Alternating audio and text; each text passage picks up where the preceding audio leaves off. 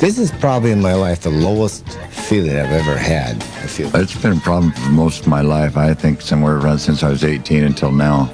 I give up the chemicals and everything else, but I still fight the battle every day. You don't have to walk around hungry. You don't have to walk around dirty. You know, you can shower.